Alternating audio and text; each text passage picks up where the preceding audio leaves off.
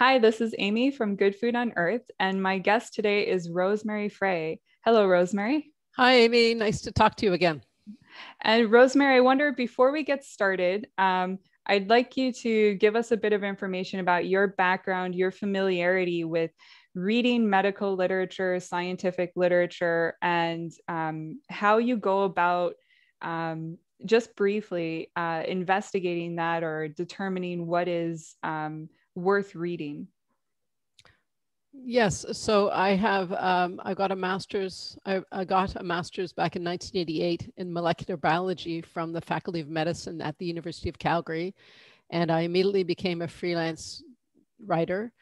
And then, other than about 4 years between then and 2016, I was a freelance medical writer and journalist. So I've read hundreds, probably possibly thousands of medical articles, and I've taught people how to write them.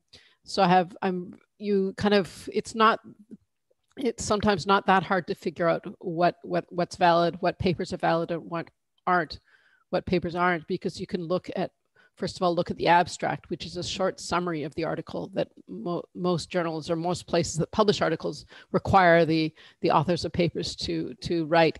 And you can see, is it in animals or is it in humans? The number of humans or animals involved, and what statistical tricks they're using. So there are some shortcuts you can take, and of course, look at the conflicts of interest section.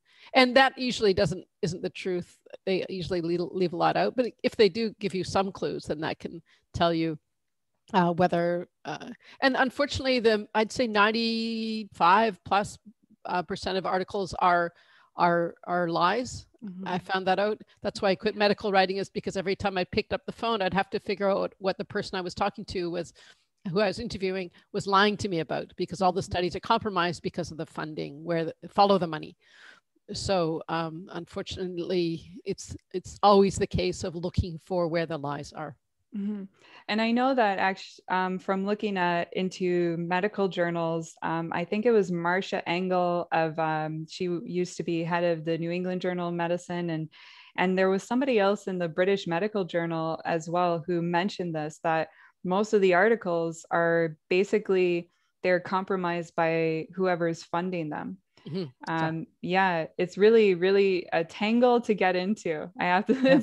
It's when I started looking into them, because I did studies in English language composition, and just reading them, I was like, oh my God, look at the way it's kind of twisted. And then later I came across an interview where somebody had done research into this and found that some companies hire people to write like a pre-manuscript for their article that they want published. And then the testers, the people involved in like the clinical trials or something, kind of fill in the blanks. I've done that. I've done ghostwriting where you write articles for the experts. It's good money. I've done it. I didn't realize how bad it was. I don't know. So yes, it's very common. Yeah. And they don't even fill in the blanks. The ghostwriters write the whole thing. Yeah. And then they pay for some expert with a good name to put their name as lead author on the article. Yeah. Yeah, really fascinating. So the reason I invited Rosemary on as our guest is we're going to look at an article, and this is dealing with the topic of the new variants. This was published in Children's Health Defense, The Defender. And there's I want to say, like, as a starter, there's always good information in any sources you can find. You just have to figure out like how to be discerning and how to like, if there's articles printed in the Defender, there may be some really important ones, but then there may be some stuff that you want to question. And that's always the thing. When I share news sources with you, I want you to question all of them and not just like take them on board as the gospel truth. So what I want to do is I'm going to read this article through, and then we're going to examine it. And Rosemary is going to help us take a look at this with a critical eye. So this was published on April 1st of this year, and I'm going to read it very neutrally. Our species is enduring largest uncontrolled experiment ever. We shouldn't ignore Van den Bosch's warning. In his latest piece on the controversy stirred up by Geert van den Bosch, Alliance for Natural Health International's Rob Verkerk, PhD, says to ignore van den Bosch's warning would be foolhardy, inconsistent with the known science. So that's your grabber headline, and then you've got your sub headline there, which is usually what most people will read. And I did a bit of journalism too, and that's kind of where most people stop. But then you want to go and keep reading through. So you've got your editor's note here that says the defenders committed to providing a space for scientific debate. This is an opinion piece by Rob Verkerk, PhD, on concerns raised by Geert van den Bosch, PhD, about immune escape and mass vaccination during a pandemic. This article follows Verkerk's recent interview and previous analysis of the ongoing debate. And you'll see the hyperlink citations, and we'll go through those after we finish reading it. It was a week ago that we released my interview with Geert van den Bosch on our brand new Speaking Naturally channel. It's caused something of a stir in some circles, mainly among those of us who don't see vaccines as a panacea, or at least the sole exit strategy to exit lockdowns, social distancing, and other elements of the surrealism that have swept the world since the genome of a virus causing pneumonia-like symptoms in China was sequenced last January. The silence from those who are overseeing or administering the global mass vaccination program has been deafening. Some of the scientific concerns around Geert van den Bosch's arguments appear to be the result of linguistic interpretations. Others challenge Geert's speculative concerns linked to immune escape through the application of selection pressure from vaccines that could create ever more vaccine-resistant and potentially dangerous virus variants. For the uninitiated, immune escape is a term used to describe when the host, in this case humans, is no longer able to recognize and counter, eliminate, or sterilize a pathogen, in this case a relevant variant or mutant of SARS-CoV-2. Selection pressure, on the other hand, is a term used to describe the process, gene-environment interactions, that helps an organism or pathogen to evolve in ways that make it better adapted, i.e., more able to survive and propagate to its changing environment. Antibiotic, antimicrobial resistance is a good example of selection pressure caused by overuse of antibiotic drugs, which has selected for more and more bacterial strains that can detoxify or tolerate commonly used antibiotic drugs. Let's be reasonable, not polarized. I'm not an immunologist, virologist, or an epidemiologist, but I do have 3 science degrees in ecology with a PhD and a postdoctoral research, Imperial College London, in the area of multitrophic interactions in agroecosystems. I've therefore been long fascinated by interactions between host, herbivores, carnivores, and pathogens. I've also been looking closely at the science around COVID-19 since the outset, and have been a critic of health authority and government handling of it from the outset. I'm writing this update on the van den Bosch controversy because I'm concerned it has the potential to unnecessarily divide people who share many common views and values, while differing in others. Alongside generating mutant variants of SARS-CoV-2, one of the haunting consequences of lockdowns has been their ability to polarize communities. I believe passionately that we need to be more tolerant of those with whom we share significant areas of our respective COVID-19 Venn diagrams. Don't expect that you'll find unanimous agreement with many people given the amount of scientific uncertainty that abounds on so many of the scientific, medical, social, political, and economic issues surrounding COVID-19 and the way it's been and is being handled. We must have forums to be able to discuss scientific matters, and we must be ever careful to not destroy the reputation of individuals who potentially can be important catalysts for change. The host pathogen tango. The reality is that, as ever, the relationship between a pathogen and its host is not a simple one. It is not only highly complex, it is also dynamic. It's a tango that involves both players who don't like dancing to the same music. While lockdowns might increase the time it takes to achieve herd immunity, the mainstream scientific view accepted by governments with little evidential basis has been that lockdowns will also reduce opportunities for transmission chains being established. Lockdowns, curfews, social isolation, and the like were meant to be temporary stand-ins until vaccines were ready. There are two fundamental problems with this approach. First, people don't stop transmitting viruses among each other, even in lockdowns, and more opportunities for mutation are created, including among the most vulnerable people that allow for the greatest level of viral replication. This explains the generation of at least 16 mutant lineages in South Africa.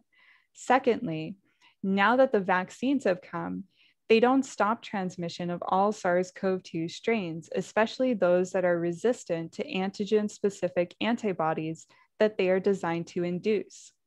More than that, if you apply a very strong selection pressure, because you have a highly infectious virus that has lots of opportunities to express its inborn error code, mutations, or you vaccinate millions or even billions of people with a highly specific antigen constructed around the spike protein of SARS-CoV-2, you are inducing massive selection pressure, like never before in human history.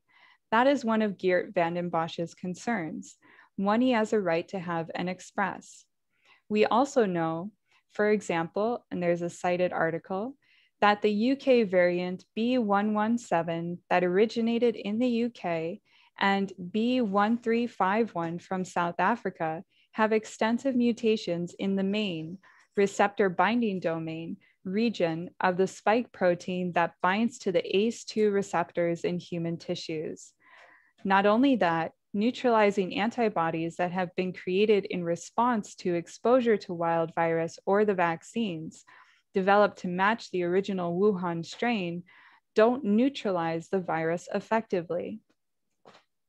Vanden Bossche's red flags. The story continues to evolve and unfold because the relationship between the virus and its host does as well.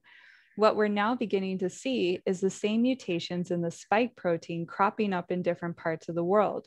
For example, the UK variant B117, the Brazilian variant P1, B1128, and the South African variant B1351. All share common mutations such as E484K and N5011Y. That's a typo, by the way. It's N501Y. So he doesn't. Oh, okay. Yeah.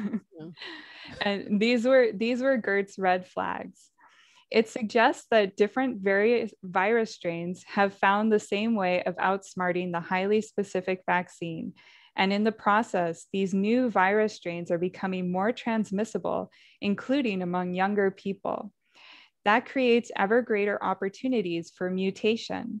The show goes on and potentially never stops, especially if you keep interspersing your strategy with lockdowns and related measures.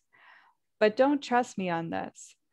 I'm just an ecologist. Some of the most thorough work in this area is being conducted by Paul Bienage's group at Rockefeller University, the same university which Knut Witkowski, see our separate interview, was associated for many years.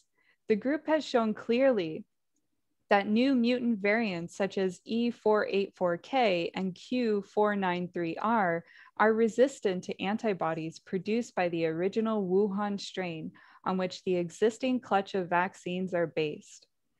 Okay, so Bienage's group has gone down the road of developing engineered monoclonal antibodies as a solution to get around the problem of immune escape, both from wild infection or antigen-specific vaccines.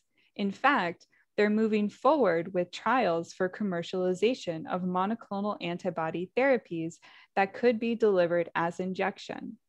And then he shares this video, which is interesting that people can watch.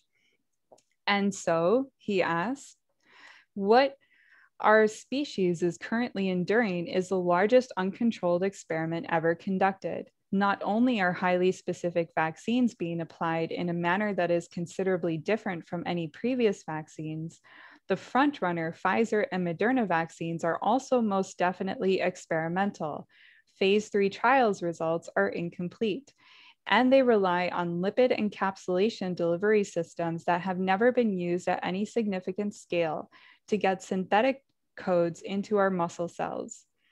We also have no good idea of how effectively our T cells will be corralled into our armory of immune defense, or how vaccine-induced immunity compares with naturally acquired immunity. Let's not forget the SARS and MERS epidemics never had the same opportunity for mutation. Geert van den Bosch has rung an alarm bell that many, it seems, don't want to hear. To ignore the wider concern he expresses around the selection pressure that will create immune escape and antibody-resistant strains would be foolhardy and would be inconsistent with the known science. So that's the article. And there's actually some interesting things here where he contradicts himself, and like he tries to differentiate immune escape with selection pressure, and then uses immune escape as something that he's saying is what's going on when he wants to say it's selection pressure. But I'm not going to go into all of that because that would take forever. What we're going to do, if you're up for this, Rosemary, is I want to talk about first, what do you take away from this article? What's the aim of this article that was written? I think the aim is to make people believe that what Geert van den Bosch is saying is true and that it's very important. Mm-hmm. Yeah. It's propaganda. And it is interesting because he does talk about how there are disagreements in the community. But what he does state, I think it was at the bottom, there was a part where, there was a part where he was basically saying that like the science is clear, and it would be inconsistent with the known science to ignore his warning.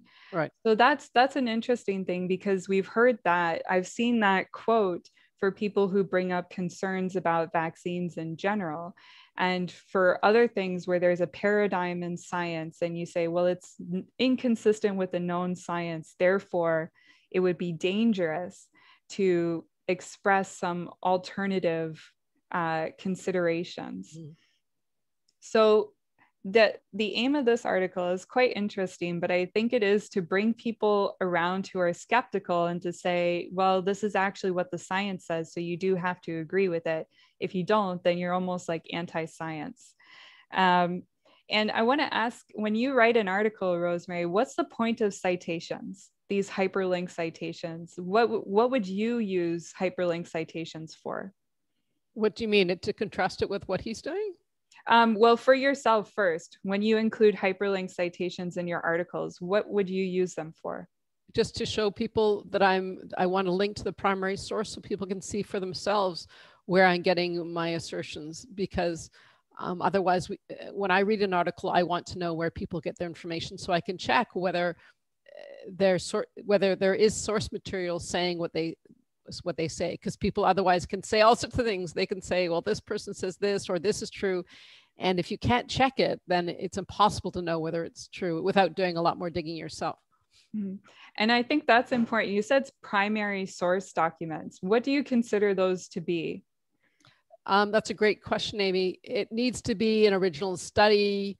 I mean, you go as deep as you can. So if it's just a newspaper article, that's okay, but it's far better to have a video or a published paper by that person, something where the original information being put forth or asserted is there, rather than somebody's interpretation of an interpretation, or somebody saying something that somebody said about somebody else. Yeah, and that's what I found interesting. I clicked on the hyperlinks here in this interview or this article, and when it gets down to the parts where he's trying to cite, like he has a hyperlink here for SARS-CoV-2, and here I want to start with this one. in this first paragraph, he has a hyperlink for virus. And he's talking about, the genome of a virus causing pneumonia-like symptoms in China. So I click on this, but what it takes me to is the Defender's homepage on COVID. So that doesn't really tell me anything about the virus. And I would have to try to dig through these articles and see if there was any that contained source documents, if that's the route I wanted to go. But that would take a lot of time. That's a red flag for sure. He should be linking to a paper that shows the sequence. Yeah. And then next one is where he does hyperlink SARS-CoV-2. So I click on that one, and that goes to Children's Health Defense and October 21 letter to Congress urging COVID-19 origins investigation. So again, that's like, well, that's not a primary source document on SARS-CoV-2, and I have to do more digging. That's going to take a lot of time and effort on my part. He doesn't provide any hyperlinks or information for immune escape that he talks about here. Like, where's the scientific stuff? That would be something I'd be interested in.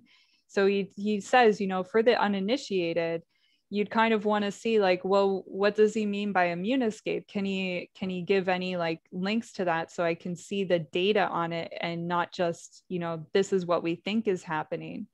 And selection pressure as well. One interesting thing in this on this paragraph where he talks about antibiotic resistance, you'll notice that word there in parentheses, antimicrobial.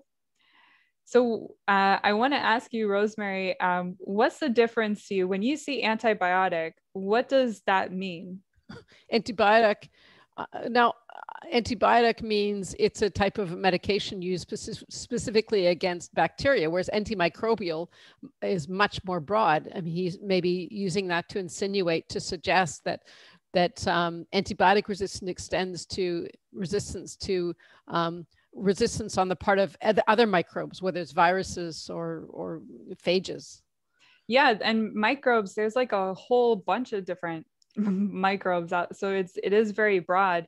What I found interesting is I was doing some recent research and found that antimicrobial resistance is like a big new push from the World Health Organization, and I'll show the document later when we go through this. But that was quite interesting to see that he put that in parentheses after antibiotic resistance. Yeah. And so let's go down to the other parts where he talks about this host pathogen, and then he starts to cite here. He's got the 16 mutant lineages in South Africa. So this is what we come up with, and this is on PubMed.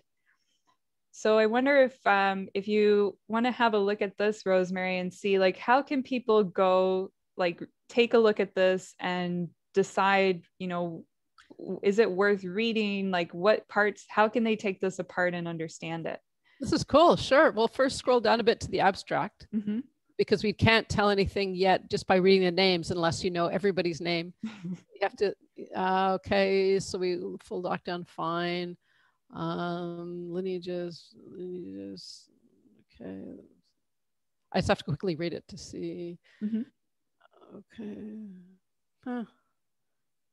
Well, then look at his last sentence. Our findings show that genomic surveillance can be implemented on a large scale in Africa, blah, blah, blah. I don't know anything yet from the abstract. It just clearly seems they have a particular aim. They want genomic surveillance. So, and you and I know, and I think many of your viewers would know that we don't want genomic surveillance. We don't want people taking our blood and taking or other ways of testing us.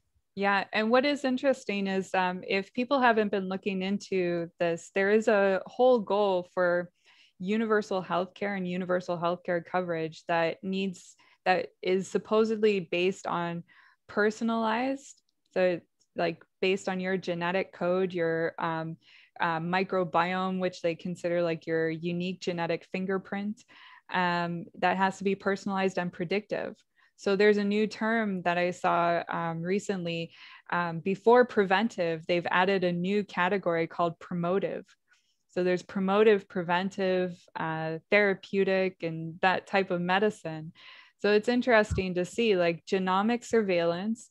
And what I noticed when I read through articles is that sometimes in the abstract, when you read through the rest of the study, if you have access to it, it doesn't actually support the conclusion statement in the abstract. Like their findings don't quite support it. So that's the tricky part, is like, you know, they're giving you a lot of kind of information there. And what I would do is, if they have anything cited, and if I had access to the article, I'd look at the studies they're citing as well to try to get to the groundwork and see, are they really telling me the fact from that study, or are they telling me, you know, what they took away from that study? Are they making stuff up? Yeah. Yeah. It's really interesting. So that's the one about the 16 mutant lineages in South Africa. And I know I'll cite again for people who aren't familiar with your article that you published in February on the new variants. Did you get a chance to look at the ones from South Africa at all? I haven't gone. I looked at, in that article, I described the basic changes that are also, I think, present in. I looked at one of them anyway, the N501Y. I haven't. I kind of.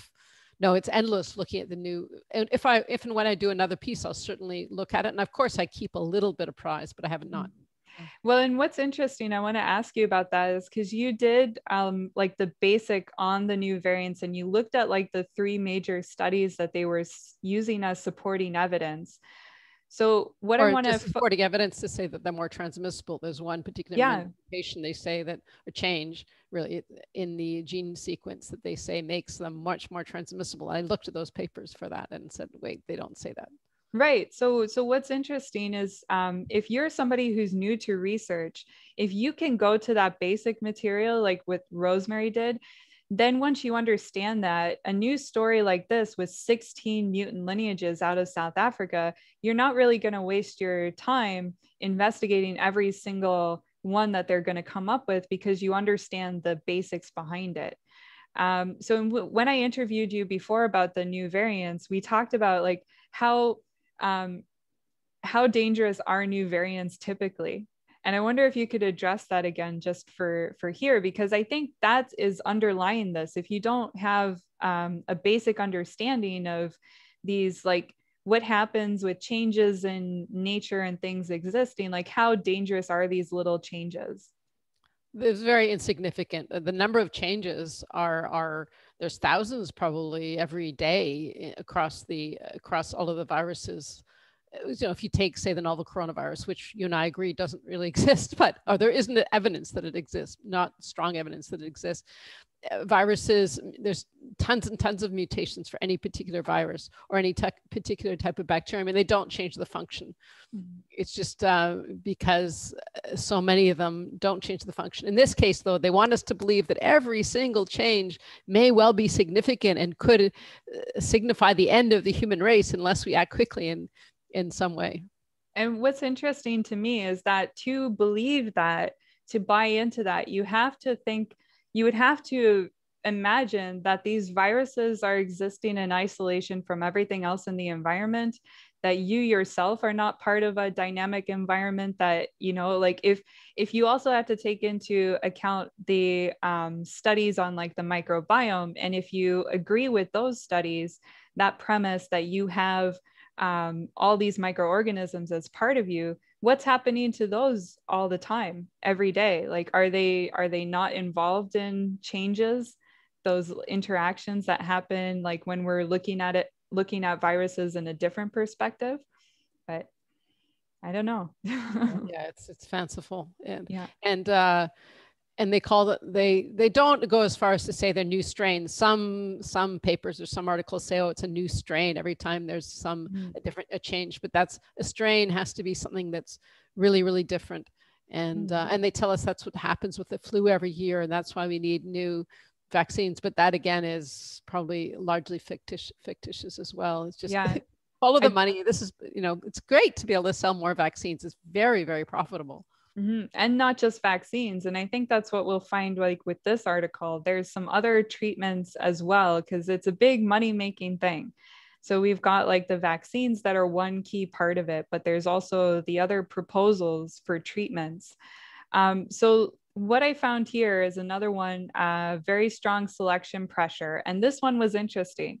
So let me read this sentence again. He says, more than that, if you apply a very strong selection pressure, because you have a highly infectious virus that has lots of opportunities to express its inborn error code or mutations, or you vaccinate millions or even billions of people with a highly specific antigen constructed around the spike protein of SARS-CoV-2, you're inducing massive selection pressure like never before in human history. That's a very long sentence, but what's interesting about that too is like we just mentioned the SARS-CoV-2, the spike protein, that somehow these vaccines are developed around this identified spike protein of the SARS-CoV-2. Now, where's the evidence for that? I'd like to see it.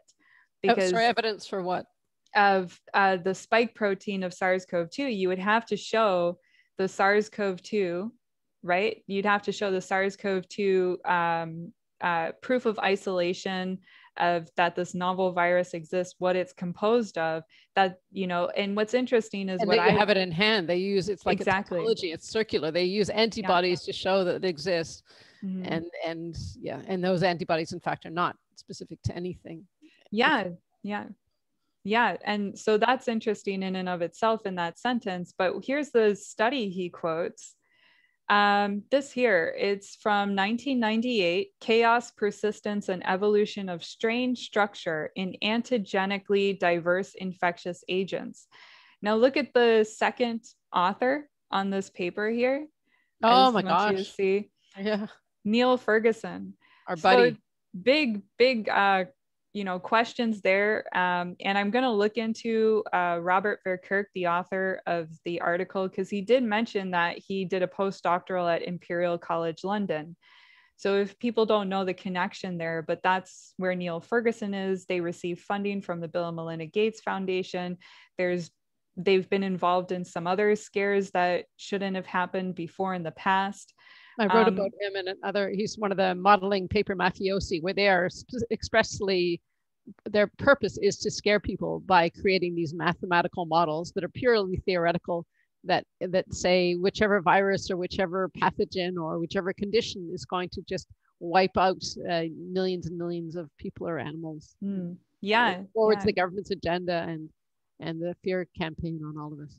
It's really interesting, and to see that this was quoted was kind of like, I mean, you know, it's to me, I feel like I want to laugh, because it's like, you know, if anybody were to click on that and they were to see Neil Ferguson and they did any basic background history into this, they'd be like, I don't know if that's really a supporting document you want to include.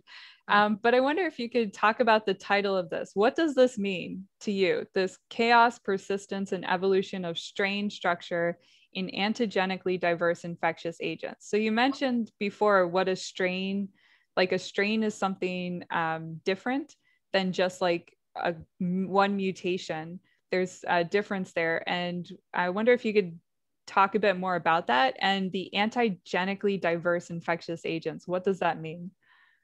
Well, strain structure is, yes, when there's mutations occur in the genetic sequence, and that then translates potentially into some changes in the protein sequence that's formed based on the genetic sequence. But often those mutations do not translate into any changes. But if there are a lot of changes in the protein structure, that can potentially form a new strain, which means there's actually a new form and or function of the particular infectious agent that's being looked at. And antigenically diverse means that it means, I'm not sure what it means. I've never seen that phrase before. Maybe they made it up for this title. It just means that the antigen is, it's any particular thing can be an antigen. It's something that presents itself to the environment. And antigenically diverse means there's a lot of different things on that thing that's presenting itself to the environment.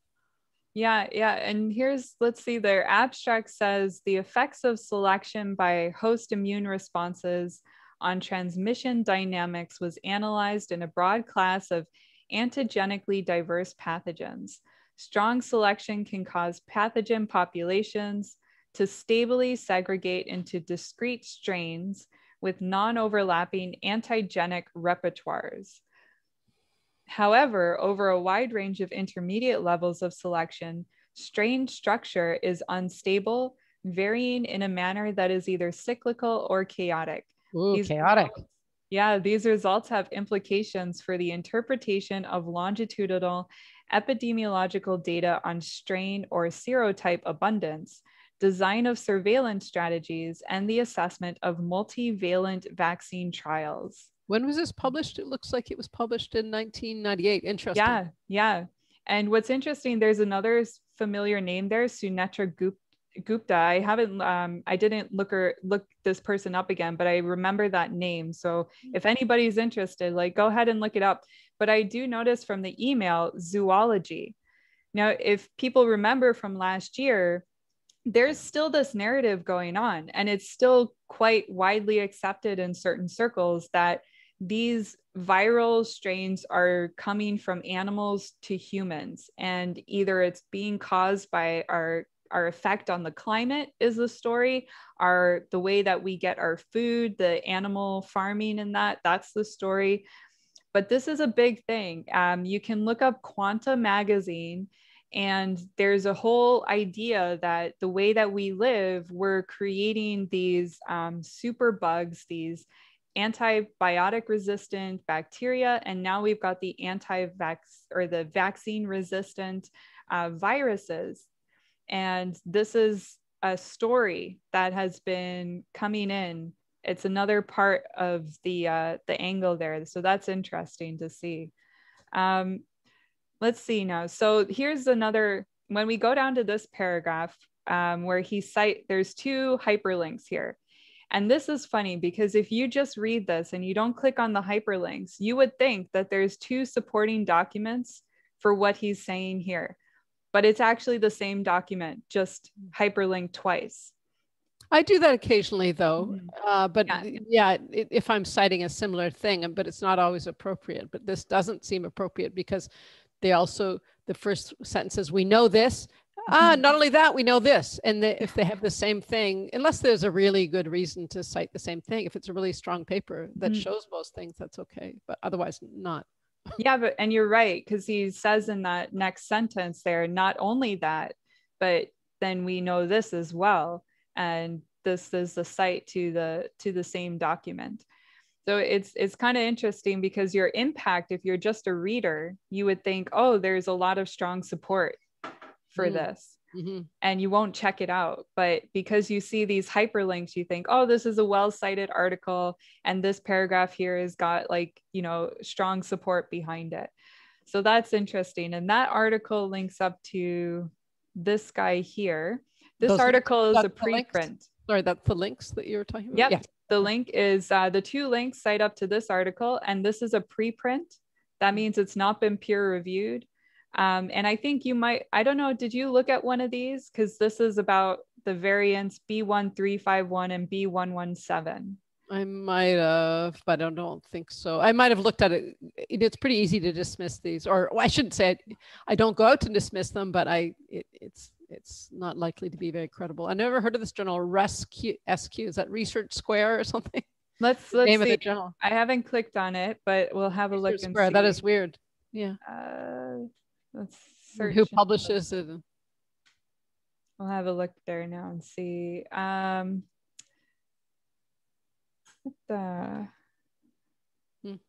think I'll just have to search on the search engine after and have a look. But yeah, I am not familiar with that either. And what's interesting is that it's not peer reviewed, which to me would be the first thing, like, okay, this is just an initial kind of paper, but there's not much feedback on it yet. Right. And they say in their abstract, let's see, looks like it's about monoclonal antibodies therapeutics.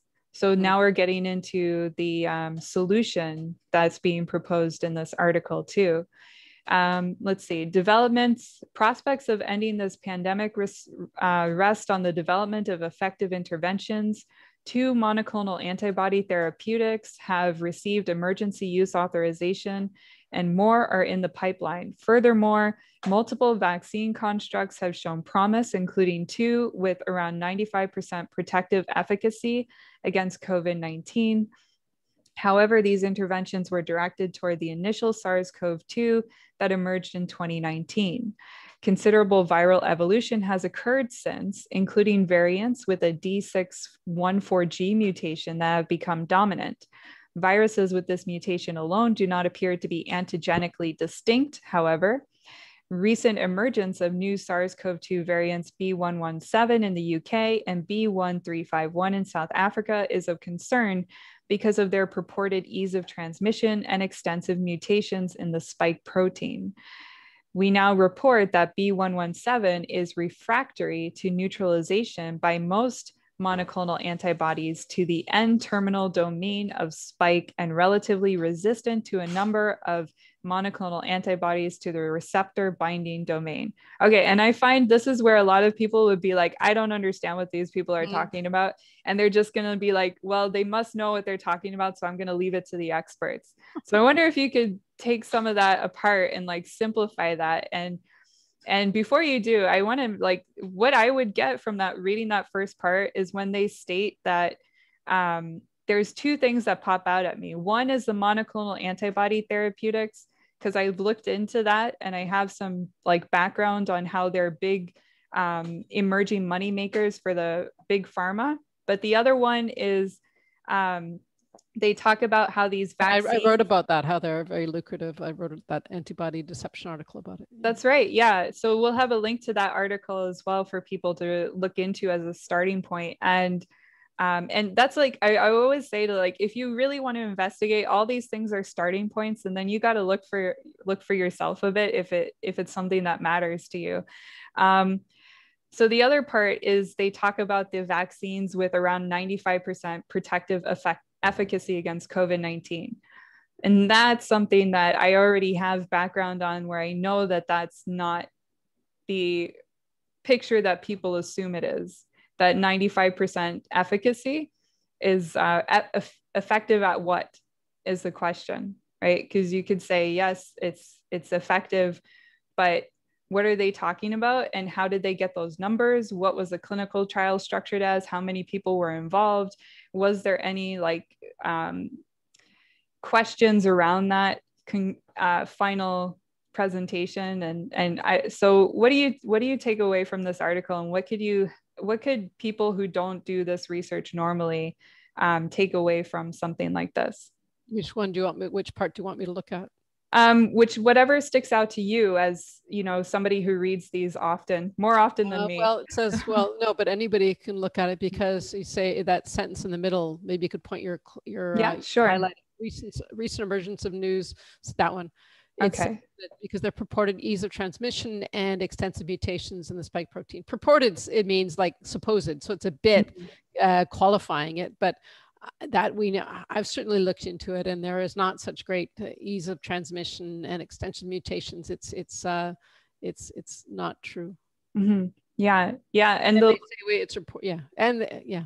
Yeah, you're right. I'm getting a little tired, so I want to speed this up a bit, but that's okay. And they say it's refractory to neutralization. Will show us, and I'm sure if we looked into it, it's actually that's probably just basing it on theoretical models and not actually showing.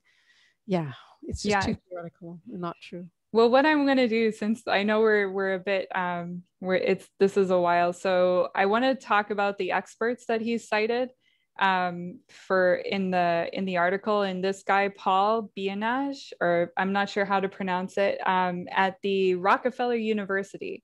So if you were to see that name, what would be your first steps to figuring out, you know, what this guy is about and if he's like an expert that's worth looking at? I'd look at his bio, see where his funding comes from. I'd look up papers that he's written and see who funds those or what they've found and where the errors and biases are in those papers. Mm-hmm. Yeah. And I'd look up what else he's quoted as saying and who he works with. Yeah. Yeah. And it's interesting to see what his history is and what he's been involved in working on. because that's usually like, even if he doesn't have a conflict of interest, he might have some biases that you want to consider. So what I found interesting here at the bottom, you'll see Bianage is a faculty member in the David Rockefeller graduate program. And that to me is kind of like, okay, well, so he's going to Rockefeller University. That's not in and of itself anything, but he's also a faculty member of the David Rockefeller graduate program. And that together kind of raises more questions. And then the type of research he's doing and what he's involved in. The guy who, they have a video that's shared on the article we've been examining. And this is the guy who's interviewing him. This is the president of Rockefeller University, Richard P. Lifton. He looks like such a nice guy. Yeah. and I would look into him too, because, you know, see what he's involved in. And it's interesting as well, they're in genome analysis. You're looking at people who are into the genetic part of things. And you can see in addition to his university responsibilities, he serves on the advisory board of several nonprofits, such as the Whitehead Institute, the Broad Institute, and the Simons Foundation, which I shared some information with you, Rosemary, but not many people know about them. You might want to look into them because they are involved in Cold Spring Harbor Laboratory. And if you don't know that, you should look it up. He's also a board member of... I know about Cold Spring Harbor. Is it compromised too? I haven't looked at it in decades. It was the eugenics laboratory that was started when eugenics came to the States. So that was its base. But you also get people like Barbara McClintock. There's excellent scientists who have worked there. So I'm not sure. I'd have to. Yeah. Well, that's like the interesting thing is like that in and of itself is not a major red flag, but it's all these pieces put together. If you get a lot of them put together, then I'd be like more questions to look at. It says he's also a member of the board of directors of Genentech Genentech, yeah. Yeah, and Roche. Right. Yeah. That's a clue. Yeah. So I'll tie this up because there's more that you can dig into with this article. But basically, you know, that's kind of like, I would look at what the aim of the article is and what the citations, do they qualify as satisfactory supporting documentation? And are there any considerable conflicts of interest? And like I was just saying, each one of these points by themselves are not like an issue. They raise questions, but when you put them together, that's when it's like, well, do I really want to take this article at face value, or does this basically have more questions than I'm comfortable with, you know? So Robert Verkerk, he is the author. They say he's an internationally acclaimed multidisciplinary sustainability scientist. Now, that's a key word to take into account. With a 35-year background in environmental, agriculture, food, nutritional, and health sciences, this experience spans academic, commercial, and nonprofit sectors. He has a Master of Science and doctorate from Imperial College London, where he also worked as a postdoctoral research fellow for 7 years. He's a fellow of the American College of Nutrition, and you can read more of his article. But what I want to do when I look at somebody like this, I found he works with Personalized Lifestyle Medicine Institute. Wow. So then I want to look into them and see what they're about. And he also has a company called Metagenics. And then I'm going to look into them. So that's what I would do. But very interesting. Yeah. Who benefits? Follow the money. Wow. Yeah. And also, can I just interject another question? Why is the defender posting a ratio of 3-1 for Hetfund and Bosch versus my one opposition? First, they did a whole long article on Hetfund and Bosch's video interview with Macmillan, Dr. Macmillan. They gave a whole transcript of it. Yeah. And then they when they saw my article about blowing the whistle basically on Hetfund and Bosch, they contacted me and they reposted my article. And then they followed it with Verkerk and then this one. And then they followed it with another one. So why are they propagandizing for Hetfund and Bosch and the defender and Robert F. Kennedy Jr. are supposed to be so great? There is something strange going on, and it's not. It doesn't take a great deal of time to see through some of this, and there's money involved. So there is something strange going on. It calls, there's lots of questions. Yeah, and he links up to your article when he has a hyperlink for it caused a stir. And on the word stir, there's your article here. And what I found interesting was that they asked to publish your article and they posted it as a rebuttal. And the defender is said that they want scientific debate. But then you're the only rebuttal, which I think is fair because there's interesting, there's information you present that people should take into consideration. But then, like you're saying, it was, there's been kind of an exaggerated response to it. And when they asked me, can they post my article? I said, yes. And then I followed up a very short time afterwards saying, well, you should do more than that. You should put a note on your original unquestioning, unqualified support of Geert van den Bosch. You should say, okay, there are some questions about this. And they didn't do that. And instead, on my article, Robert F. Kennedy Jr. posted a comment saying, we stand basically by what we said about Geert van den Bosch, and we stand with what Del Bigtree is saying. And Del Bigtree with the High Wire is strongly supporting Geert van den Bosch. It was the opposite of saying, well, there are some questions actually. No, they're saying no. And then they followed up with two basically slightly not obvious, but still clearly pro Geert van den Bosch articles. So this is not helping to get to the truth. And this is very disappointing on the part of Robert F. Kennedy Jr. And of course, as many people may or may not know, that Bobby Kennedy Jr. appeared on Del Bigtree's show to help to pummel me for raising any questions about Geert van den Bosch's work, along with Andy Wakefield. So there is something disturbing going on. Yeah, and it is interesting. And I have to say, if people are not sure about that, I would ask you to do a bit of research because what was interesting is what happened with Rosemary's article. I read it myself first, so I didn't see there was anything offensive in there. That's not how I read it. But then somebody shared that video from Del Bigtree's show, so I had a look at it, and I was really surprised. I was surprised at the way it was presented. In which Bigtree attacks me, and he gets Andy Wakefield and Bobby Kennedy Jr. to also attack me. Yeah, and I wanted to see too, what are they going to present? And I didn't see any evidence presented. I didn't see any good, and the way that it was done was really curious to me. So I've been doing a lot of research into this to see what's kind of behind this. And the thing is, what I try to think of is whether they, if it doesn't, a lot of people talk about controlled opposition. And I like to say, you know what, it doesn't really matter, because the thing is, you just have to look at what they're saying. And are they giving you data so you can make your own decision? Or are they appealing to you emotionally and they're not giving you data and you're kind of being led along? And it could be because they believe in what they're saying and they really are this is so important. We can't have a discussion right now. We really just have to do this.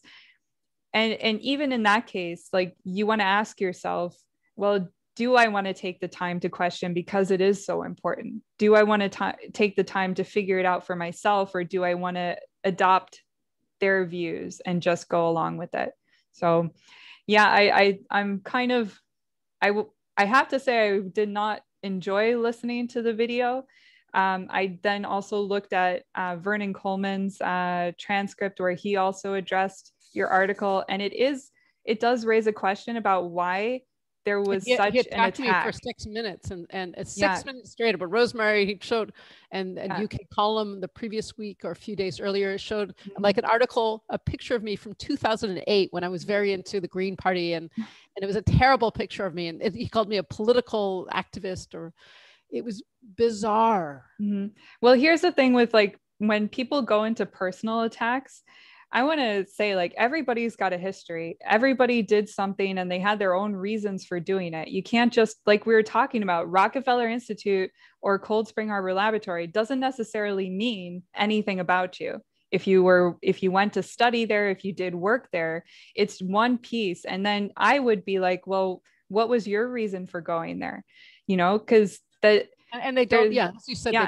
they don't address the science. That would be one thing. They just avoid it. And I think what they're trying to do is they're saying, well, we like the part of Geert van den Bosch's message that he wants to stop the current vaccines. And so we'll accept that, even though the rest is rubbish. We're going to really support that part about stopping the vaccines. And we're going to attack anybody who says, wait a second, there are problems with Geert van den Bosch. In fact, what he wants to do is bring in a whole other crop of vaccines. So, and his science is terrible. The whole thing with viral resistance and escape is bunk, and the total bunk, saying that the new variants are very dangerous and going to get more and more dangerous. So if you have something that's mostly garbage, but there's one part that you like, do you say, oh, this is good, and support it? That seems very, very illogical. Yeah, well, that's interesting, because before we started the interview, I was talking to you about this with a similar thing with the COVID cases. And why would you take an argument that has so many holes in it and use it as your support? And for me, that raises a lot of questions, because you don't have to use it. You have so much on your side already that's solid. Why would you use something that has so many holes in it? And then what I would ask people to look at is, look at what the proposed solutions are. Look at what it's making you think and view of the world. And what are the solutions that are in the wings? Because that's going to give you a better picture about what's going on. So, yeah. But anyways, Rosemary, thank you. I don't want to take up any more of your time. And good, interesting. Good analysis.